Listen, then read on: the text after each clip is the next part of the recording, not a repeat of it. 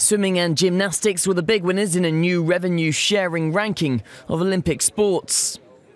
The IOC Executive Board promoted the international swimming and gymnastics federations into the top tier, along with track and field. Previously, the International Association of Athletics Federations was alone in the highest group and received the biggest share of the hundreds of millions of dollars in Olympic revenues. But under a new formula, swimming body FINA and Gymnastics Federation FIG joined the IAAF in the first of 5 groups, comprising the 28 sports. One of the big losers, however, was modern pentathlon, which dropped into a new bottom rung with incoming sports golf and rugby. IOC Executive Board member Ricci Bitti believes it's important to protect the integrity of Olympic sports. From the traditional role of the governing, developing and organizing, we are now facing a lot of challenge. We need better governance in our organization.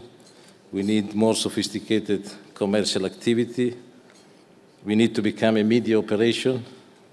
And last but not least, we have to protect more and more the integrity of our sports.